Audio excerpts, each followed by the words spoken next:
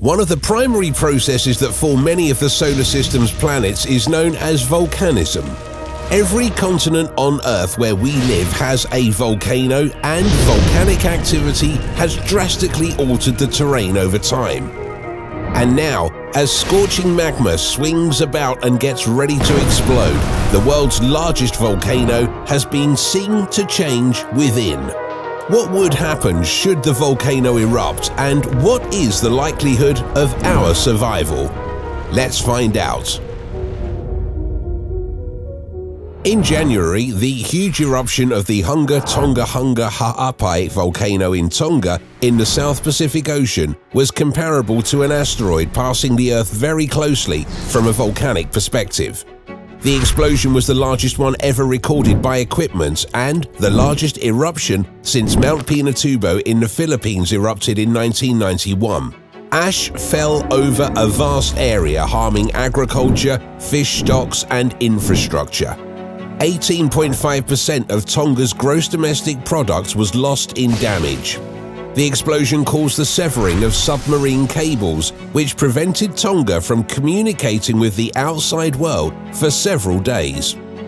Further away, the blast generated a global shockwave and tsunamis that reached the coasts of Japan and North and South America. Thank goodness the eruption only lasted for around 11 hours. It would have had an impact on supply chains, the climate, and food resources globally if it had continued longer, released more ash and gas, or occurred in more densely populated areas of Southeast Asia, close to a high concentration of crucial shipping lanes, electricity grids, or other crucial global infrastructure. The world is woefully equipped for such an occurrence, let alone the eruption of Mauna Loa, the planet's biggest active volcano. In terms of shape, Mauna Loa, which in Hawaiian means long mountain, is a shield volcano with broad rounded slopes. The volcano is 13,681 feet, or 4,170 meters, above sea level and makes up around 51% of Hawaii Island. But what makes it more stunning is that it rises from the ocean floor at an astounding 30,000 feet, 9,144 meters, higher than Mount Everest. The massive mountain actually causes the ocean floor to budge. Mauna Loa is nearly twice as large as the other Hawaiian islands put together in terms of landmass. The morphology of Mauna Loa is a result of its historical high-volume flow eruptions, which produced lava capable of traveling great distances. According to the scientists, the majority of the volcano's surface has been covered by flows that have erupted during the last 4,000 years. Scientists think that Mauna Loa is waking up. Since last year, the Hawaiian peak has been shaken by an increase in swarms of tiny earthquakes, which has been accompanied by an increase in seismic activity there for months. These tremors might indicate that the world's biggest volcano is awakening, which might trigger Mauna Loa's first eruption since 1984. You might be thinking, hey, wasn't there a huge eruption of the volcano in Hawaii just a few years ago? Isn't it sort of erupting right now? And yes, you are correct. Kilauea has been actively erupting for many years, and in 2018 there was a significant eruption that destroyed an entire residential district, forced 2,000 people to flee, and added more than 800 acres of land to the Big Island. However, Kilauea is not comparable to Mauna Loa. Kilauea, Mauna Loa, Mauna Kea, Hualai, and Kohala are the 5 individual volcanoes that make up the Big Island of Hawaii. The remaining volcanoes are still active, including a 6th one that is still submerged, the seamount of Loihi. Kohala is extinct, Mauna Kea is dormant, and it hasn't erupted in thousands of years. The Pu'u crater of Kilauea, the most active volcano in the world, experienced continuous eruptions from 1983 to 2018. The largest mountain in the world and the largest active volcano, on the other hand, is Mauna Loa, which comprises up to half of the enormous island. The summit crater, named Mukawiawio Caldera, has erupted 33 times since 1843, but neither eruptions nor active lava flows have been recorded since 1984. It is believed to have erupted once every 6 years over a longer period, the last 3,000 years. However, the volcano hasn't erupted since 1984, making this the quietest it's been since written records have been kept. The Pacific plate of the Earth's crust is slowly moving across a hot spot in the Earth's mantle by a few inches per year, which adds up to about 32 miles per million years. This movement is the cause of all this activity and, in fact, the entire existence of the Hawaii island chain. It only took the lava from Mauna Loa's 1950 eruption 3 hours to reach the Kona coast, which was 30 miles away. Large earthquakes preceded the 1950 eruption and another destructive eruption in 1984, providing experts with the information to forecast the volcano's behavior. As we have mentioned, Mauna Loa is a shield volcano, a type of volcano that poses a particular hazard to the area since its lava is less viscous and will flow more rapidly and farther. In 1950, over the period of 23 days, almost 280,000 cubic kilometers of lava spilled from Mauna Loa, damaging infrastructure. Volcanoes and the disasters they cause, such as tsunamis and earthquakes, are examples of natural hazards to society that are widely monitored but can strike cities without any notice. The biggest city on the Big Island, Hilo, was in danger from lava flows during the vast and violent Mauna Loa eruption in 1984. It was fortunate that the lava stopped only 7 miles from the city. The Hawaiian Volcano Observatory at the USGS is urging locals to review their personal eruption plans now that Mauna Loa is erupting once more. Having an eruption strategy in place beforehand aids in an emergency, much like preparing for hurricane season. Currently, the seismic activity on Mauna Loa is insignificant compared to the eruptions of 1984 or prior years. But considering the ongoing activity on Mauna Loa and other Hawaiian volcanoes, it is much more an issue of when and not if these volcanoes will erupt once more. It's important to note that we have no way of knowing where a lava flow might originate. The lava flows from the 2018 Kilauea eruption didn't come from the famed crater. Instead, they came from several fissures that appeared in a residential area. Therefore, it begs the question, what happens if the Yellowstone volcano erupts? More so since Yellowstone National Park is perched atop an active supervolcano. Whether you know it or not, Yellowstone has a long history of volcanic eruptions and it's rife with volcanic activity and evidence. Should the Yellowstone volcano ever erupt, a variety of things are possible. Numerous earthquakes would start to happen before any real eruption or intense volcanic activity. Volcanic eruptions and earthquakes are correlated with one another because an earthquake can change the Earth's crust enough to cause lava and magma to erupt. An eruption would happen soon after a great number of different earthquakes of all sizes and intensities. Given the volcanic history of Yellowstone National Park, it is challenging to estimate the size of an eruption. Although there have been about 80 additional lesser eruptions during the lifespan of Yellowstone, only 3 of these were supervolcanic eruptions. Whatever the size of the eruption, the volcano will blast up ash and debris along with lava and rocks. It's challenging to imagine the magnitude of a supervolcanic explosion. Many of us recall the 1980 eruption of Mount St. Helens, which sent ash as far as the center of the United States and smaller particles all over the world. However, the amount of ash and debris created by the Mount St. Helens eruption was only around 1/10 of a cubic mile. What about the eruption of the Yellowstone volcano? According to historical data, Mount St. Helens produced much less debris than the earliest supervolcanic eruptions at Yellowstone, which happened millions of years ago. In fact, almost 900 cubic miles of debris and ash were produced by the 3 massive eruptions that created the 3 calderas in Yellowstone National Park.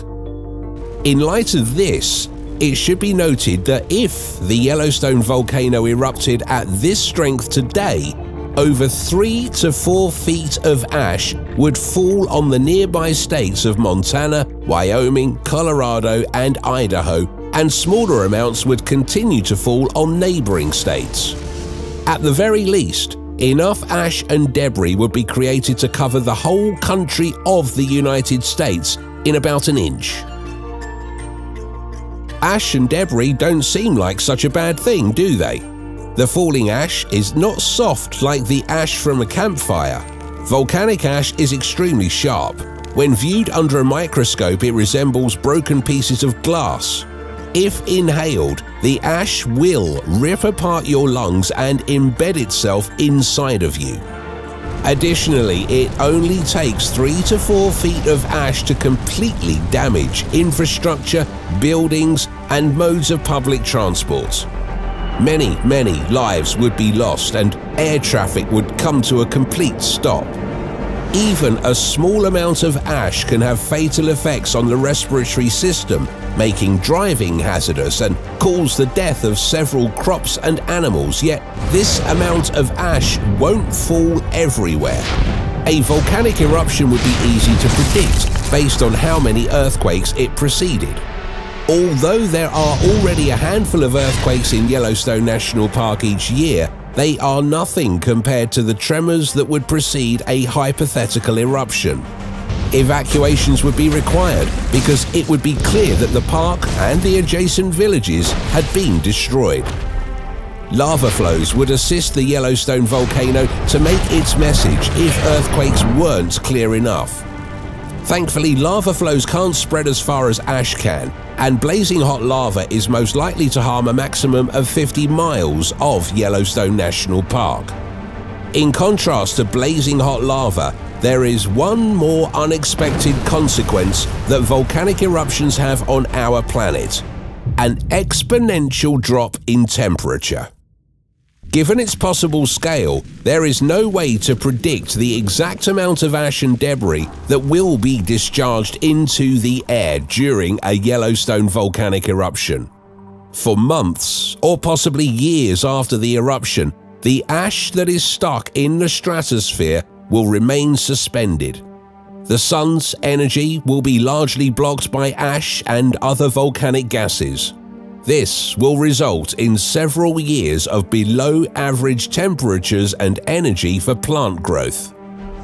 The most dangerous effect of a supervolcanic eruption will be finding food to eat because of the ash, lack of sunlight, and cooler temperatures. The amount of photosynthesis that plants need to produce energy will decrease in the absence of sunlight. The animals that consume plants will be hungry, and the extinction of animals will be another factor contributing to the decline in our food supply.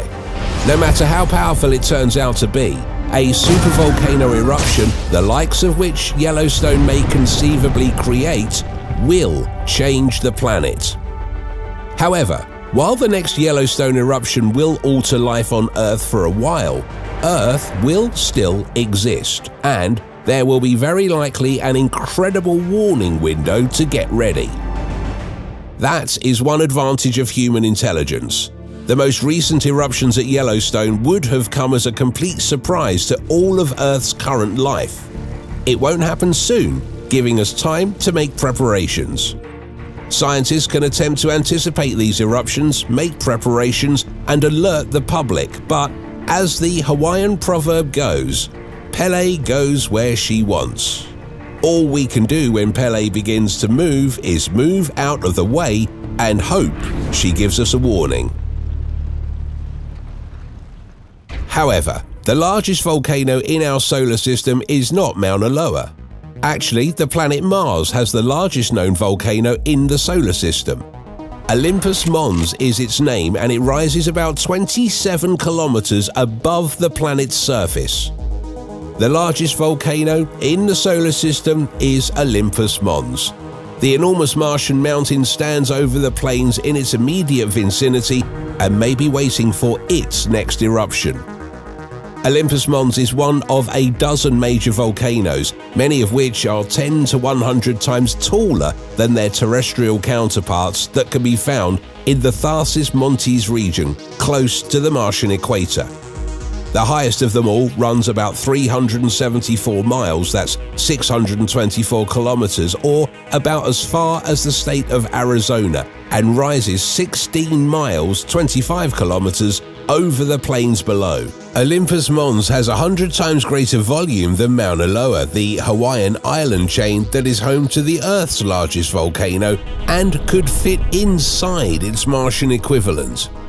Olympus Mons rises 3 times higher than Mount Everest, which has a peak elevation of 5.5 miles above sea level and is the tallest mountain on Earth. Shield volcanoes also include Olympus Mons. The result is that the mountain seems low and squat with an average slope of just 5%. The volcano Olympus Mons is still quite young. Some areas of the mountain may only be a few million years old, which is youthful in the context of the solar system, despite the fact that it has taken billions of years to form. Because of this, Olympus Mons might still be an active volcano that could erupt. The tallest volcano in the solar system may also be home to rock glaciers, which are made up of ice-covered rocks. Such glaciers might result from snow and ice accumulations above the shield's base. Water ice might exist near the volcano's summit due to the surface dust insulation. These glaciers' tops, which could be as young as 4 million years old, may have ridges, furrows and lobes, as well as be covered with pebbles and boulders. Now it appears to be dormant. If there is still activity deep inside the volcano, it is unknown to planetary scientists. Although no rovers have traveled to the Martian mountains as of yet, this hasn't stopped people from harboring exploratory fantasies. Therefore, until the first humans can visit the planet and conduct more thorough inspections, you may be able to at least visually explore the enormous volcano, while it might be some time before you can climb it physically. Thanks for watching another episode of Voyager. While you're still here, make sure to click the video on your screen for more mind-blowing videos about space.